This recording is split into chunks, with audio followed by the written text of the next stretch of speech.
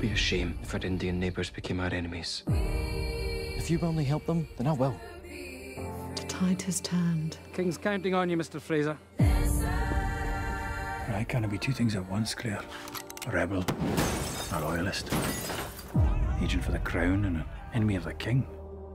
You can't live your life afraid of being who you are. It feels like a long time, Droughtlander, this time, doesn't it? Yeah, well, it is the longest, yeah.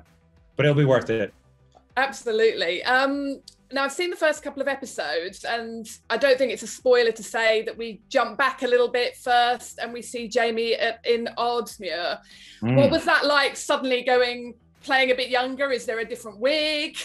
Yes. Yeah, well spotted. Different wig. Yeah. Yeah. So we jump back to Ardmere and see, how the foundation of Jamie and Tom Christie's relationship. And I think, firstly, it's the joy of doing a time travel show and I mean, getting to do flashbacks as well. But that's one of my favorite Jamie times as well. I mean, he's not expecting to be alive, really. He's without Claire. And he's living in the memory of her.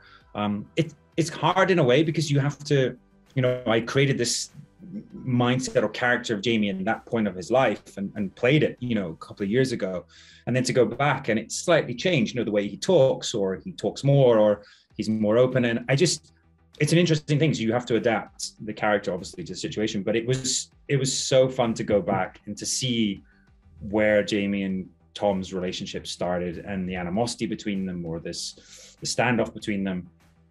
So I really enjoyed it. And actually it was the first thing we shot of the season, but then also became the last thing we shot because we had to reshoot it for various reasons. But it was the very, very last thing we shot of this whole season. So I don't know, in a way, it's nice to revisit that time.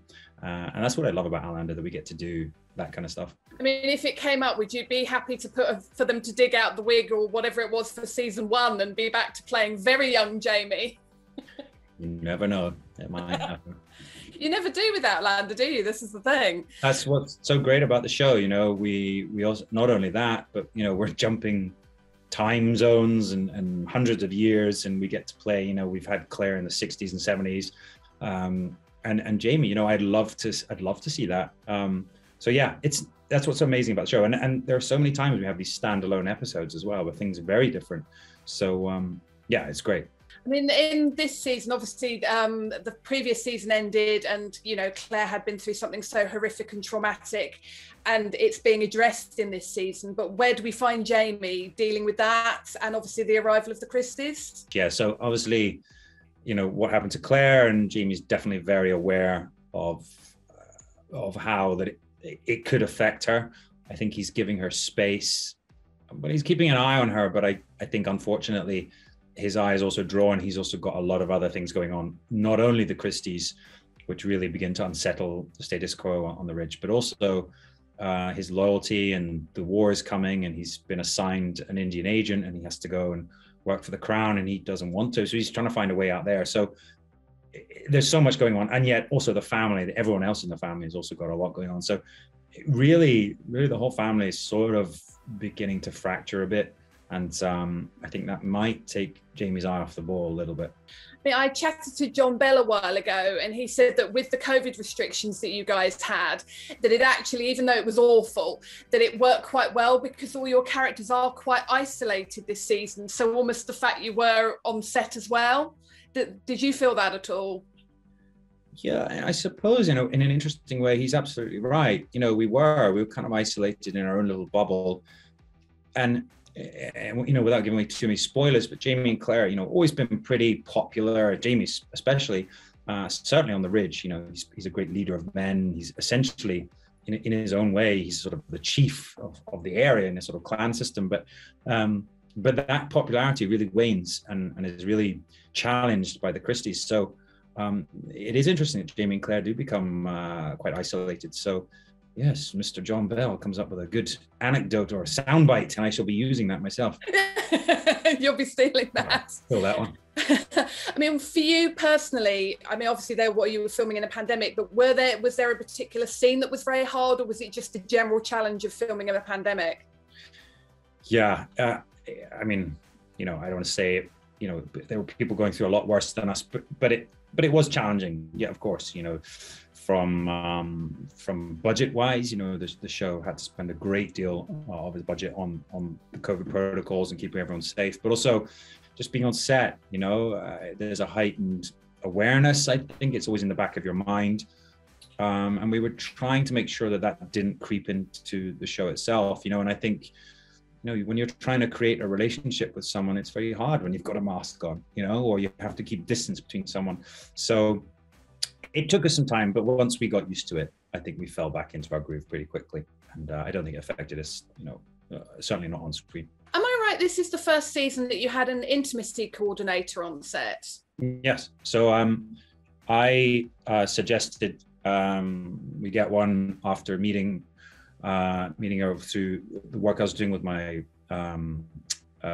former drama school. I've been working with them, and just found that it's a new thing, relatively new in the industry, and obviously there's a great deal of intimacy on our show, and in a way it kind of been left to Caitriona and I to sort of work our way through, and so obviously we've got a way of working, and we've created this relationship, but also we realized quite quickly when she came on board that actually, it's a lot of pressure, and she really helped us kind of work through those scenes. And also, hopefully, which I think it really worked, is also maybe move the scenes on and maybe add more to them that maybe we didn't know how to do in the past. So it's been a really welcome addition, I think. Also for the younger actors that also have to do intimate scenes, I think it just takes out a lot of the pressure and fear. And really, hopefully, makes those scenes, more enriched. I mean, I know obviously we can't spoil anything, but I know there's a scene with Fergus and Masterly in episode 2. Yeah. And I thought, that's really the first time those two actors have had a scene like that, isn't it? Whereas, you and Caitriona have been doing it since season 1. For some of the other actors, it is quite a new thing for them, isn't it? I think I felt a great responsibility to the younger actors. I know that we were in a different time, our show was a lot more gratuitous, not gratuitous, but revealed, explicit, should I say, in some ways, that it wouldn't be so now.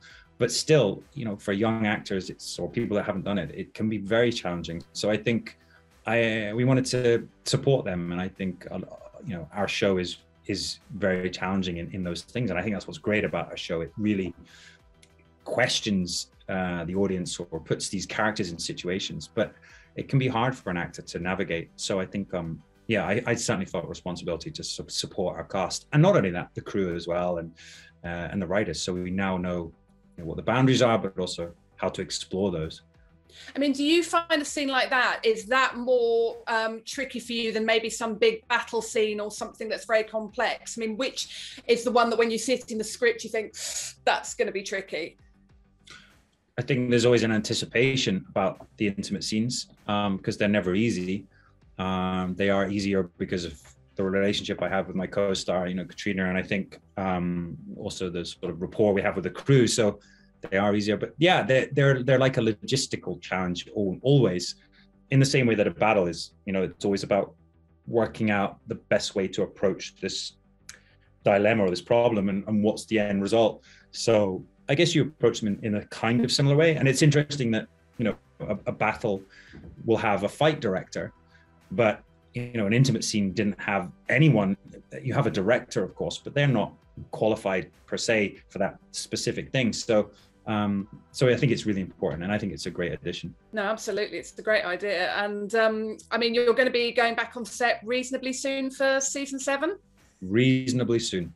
Spring? Are you allowed to say? I would say reasonably soon. Okay. Now we know that at the moment there are 9 books. There's probably, Diana has always said there'd be 10. Yeah.